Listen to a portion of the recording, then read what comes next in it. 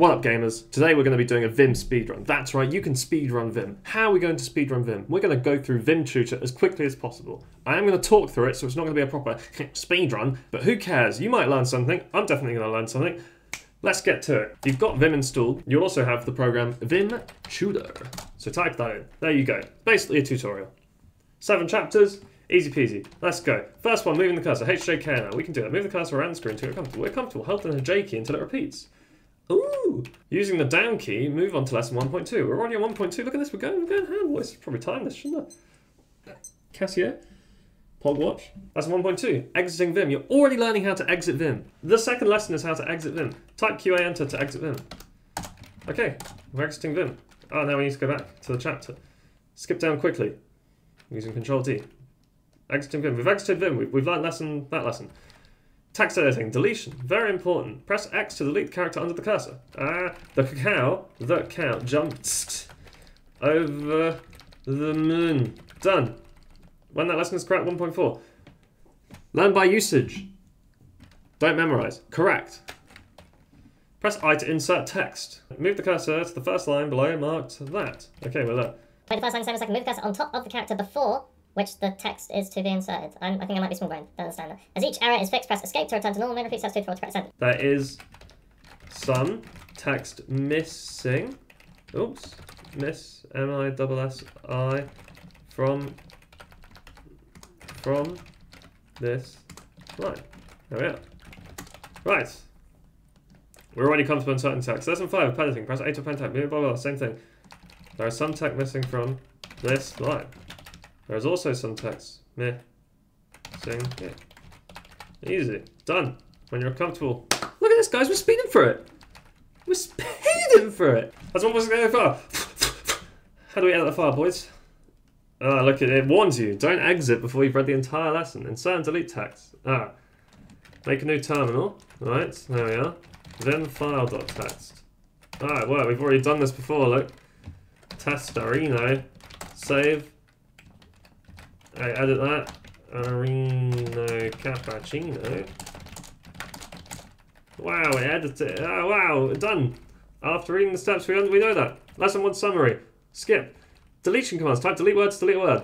There are some words that fun don't belong paper in this sentence. There are some words, DW, that don't belong DW in this sentence. Easy peasy. More deletion commands. Type $D to delete the end of the line. Somebody typed the end of this line twice, end of this line twice. Oh, delete $. There we are. Lesson 2.3 on operators and motions. Let's go, keep going. D motion. A short list of motions. W until the end of the next word. E to the end of the current word, including the last character, to the end of the line. Right, pressing just the motion while in normal mode without an operator will move the cursor as specified. Move the cursor to the start of the line below, mark that. Type 2 W to move the cursor 2 words forward, 2 W. This is just a line, right. Type 3E to move the cursor to the end of the third word forward, yeah. Type 0 to go to the start of the line, yes. Repeat steps 2 and 3 with different numbers. 5W, hard. Using a count to delete more. Type 2 delete word.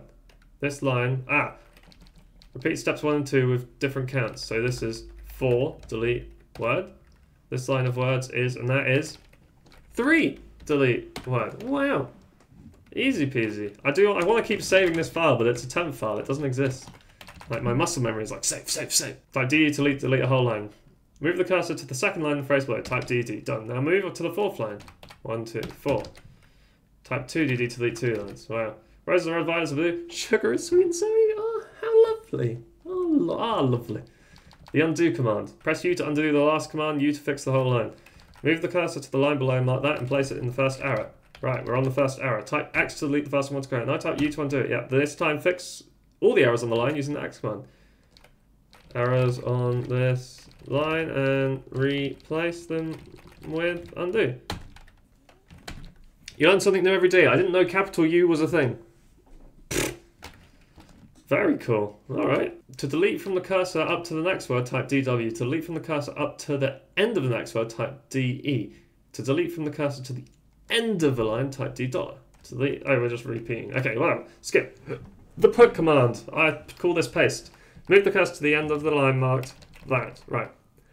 Type D to delete the line, store it in a Vim register. Yeah. Move the cursor to the C line above where the deleted line should go. Right. Put P to put it below the cursor. Yes, we know that. Roses are red. Whoops. Roses are red. No, not up here. Roses are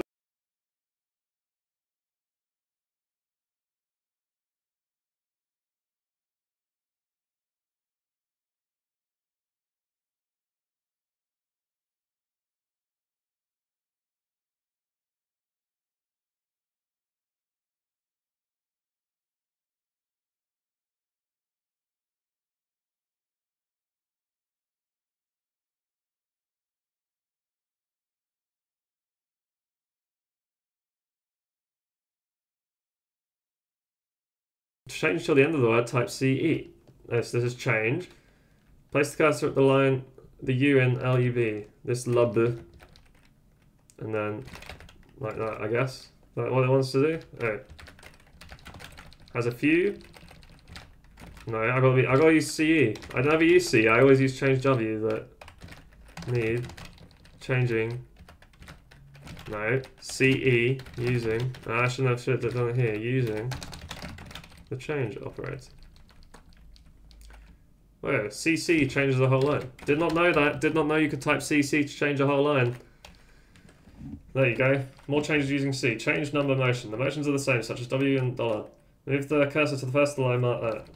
Type $. The end of this line needs some help to make it look like this. What? The end of this line needs to be corrected using the change $.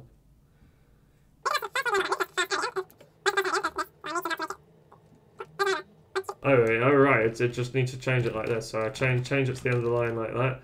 Needs to be correct.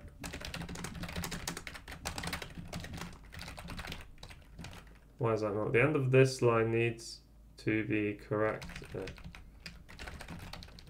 Using the... Oh.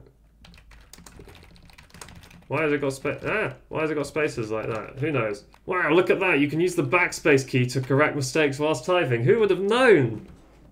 To put text back that has just been... Oh, lesson 3, right. Summary. Lesson 4. We're already on lesson 4, lads. We're nearly there. Type Control G to show your location in the file. Yeah, I knew that. Look, so we're halfway through. We're halfway done. Hold down the Control key and press G. This will call the Control D. A message will appear. Blah, blah, blah. Note this may...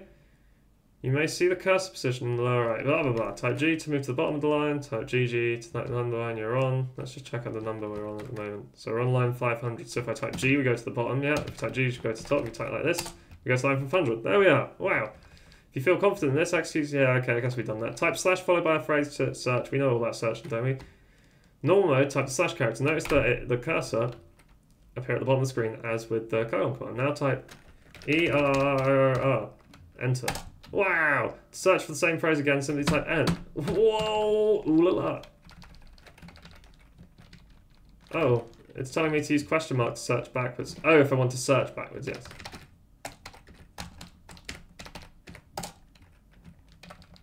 I just use capital N normally, I don't actually do that, but whatever. To go back to where you came from, press Control O. That's useful. Keep Control down while pressing the letter O. I now have to press Control O. Repeat to go back further. Control I goes forward. What?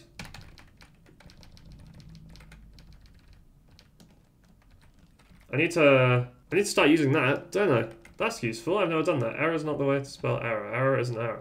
That's cool. Didn't know that. Matching parentheses search. Type percentage to find the matching. Yeah, I knew that.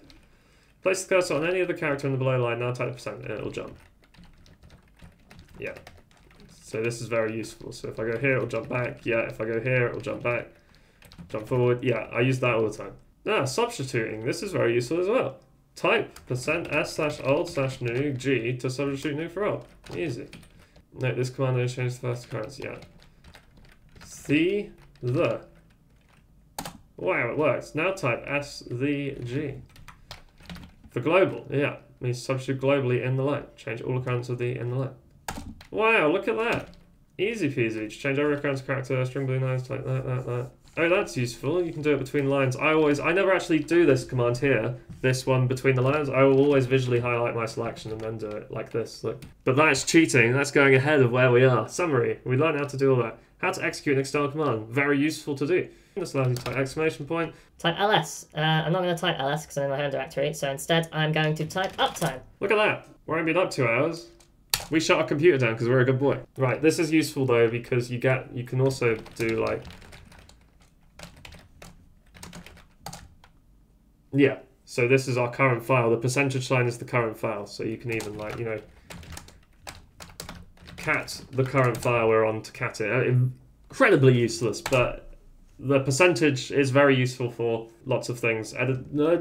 Compiling the current program. The more you know. More on writing files. To save the changes you made to the text, type W file name. We know that. Choose a file name that does not exist yet, such as test. Now type write test. Write test. Yeah. This saves the full file, the Vim tutor, under the name test. To verify this, type bang ls test. We'll do that to see if test exists. Wow. Look at that. If you were to exit Vim and start again with the Vim test, the file would be exactly what we tutor when you save it. Now remove the file by typing rm test. Yes. ls test. Cannot access test notes of files directory. It worked, guys. External commands work. Who would have thought? Very cool. Right. Selecting text to write. To save the file, type V. Ooh, I like visual. It's very, and it always feels like cheating, but to save part of the file, type V, motion, W, file name. Yeah. So he wants us to save. Let's save these paragraphs. So I go W and then paras. And then like cat paras. Oh, sorry. Cat paras. There we are. Very cool. Retrieving and merging files. Oh, dearie me. To insert the constant file, type R file name. Place the cursor just above this line. No, after exiting except you will see text from lesson. There we are. Oh, I always type read. I didn't actually know you could just type R for that. No way. Are they the same? They must be. Help. Read. It is! Look at that! I've always typed read for, I know that you can just type R. You can also read the output of a style command. Yeah, that's useful too. Lesson 6.1, the open command. Type O to open the line below the cursor and place you insert. Open? I've never called it open. I've called it like, I don't know what I've called it. I just know about it. Open a line. I guess if you're playing like, you can warp your head around, it's opening a line. That doesn't really strike well with me, but I just know that what O does, right? Like, I just memorize that. Well, not memorize that. I don't even think. I just do because I've used it. It's English. Open a line. There we go. Move the cursor to the first line below marked. Our speedrun's not going well, by the way. 15 minutes. This is very slow for a Vim speedrun. Maybe we'll do it, because I'm talking through it, right? I could do it so much quicker, normally. Move the cursor to the first line below marked that. Type in the lowercase letter O to open the line below the cursor and place you in insert mode. Yep. Now type some text and press some text and press escape to exit insert mode. Right. After typing O, the cursor is placed to the open line insert mode. To open up a line above, we type capital A. Yeah, I know that. Open the line above the text, typing O. Some text. Right. We know. Easy peasy. The append command. Type A to... Didn't we learn this? Wasn't this like the first thing we learned? It definitely was. Yeah, it's lesson 1.5. Why are we redoing 1.5? The append command. Type A to insert text after the cursor. Move the cursor to the start of the line below marked that. This line will allow you to practice... Have I missed a bit? Appending text to a line. I've missed a bit. This line will... This? Oh, I've double I'd it. There we go. AI and A go to the same insert, but they're different, so add character insert. Yeah. Another way to replace. Type capital R to replace more than one character.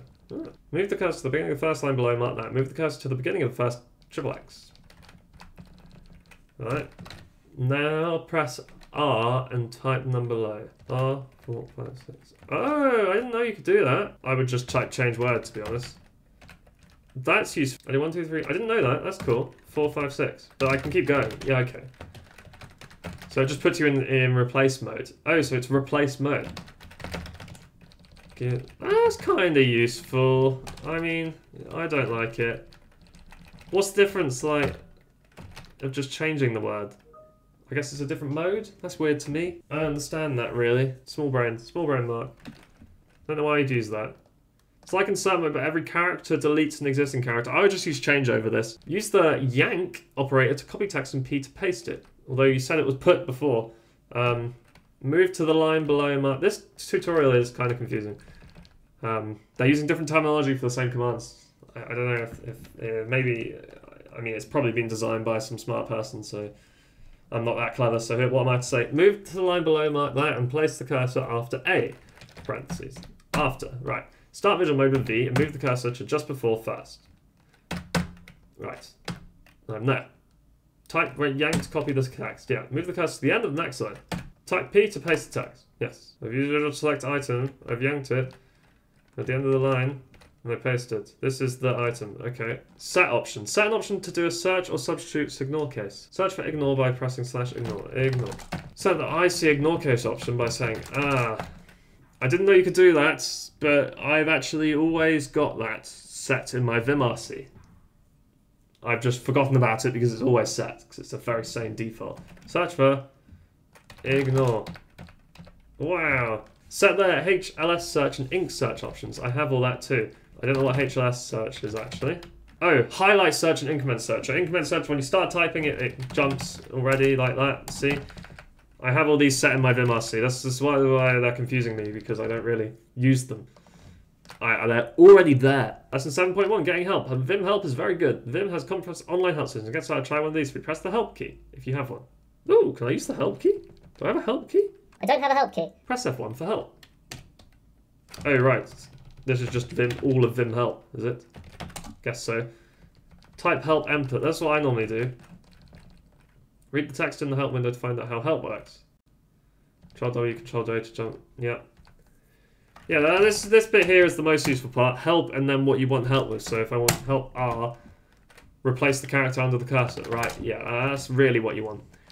Create a startup script, enable Vim feature. Hey, it's your Vim RC. This is telling you how to do Vim RC. You've already done all that, so no need. I'll show you. Oops. That's ink. Set ink search. There you go. Yeah, boy. Let's see what this does. I'm not really sure. Command line completion with Control D and Tab. Make sure Vim is in non-compatible mode. Set no CP. Look what files exist in the directory. Bang, ls. Okay. Type the start of a command. E. Type Control D and Vim will show a list of commands that start with E. What? You could always do that. I don't need to type Control D for it, do I? Oh! Oh!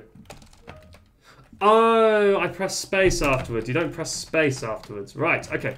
So to get your autocomplete options, you just type E and then Control D straight away, and you get all the autocomplete ones. Right. I normally just cycle through them like with tab. Interesting. Okay. Thank you, Vim Tutor. We learned something new. This concludes the Vim Tutor. Vim Tutor review. Good instruction. Taught me some new things. If you learn everything in there, you'll probably be pretty snappy. Lots more to learn, but learn as you go. It grows with you, as we always know. Anyway, not really a speedrun because it took me 24 minutes. More of a Vim Tutor review. Oh, I can't turn my... There you go, I'll move the camera. There you go. More of a Vim Tutor review, but what have you. There we are. That's it. Enjoy. Like, subscribe, and comment. Much love.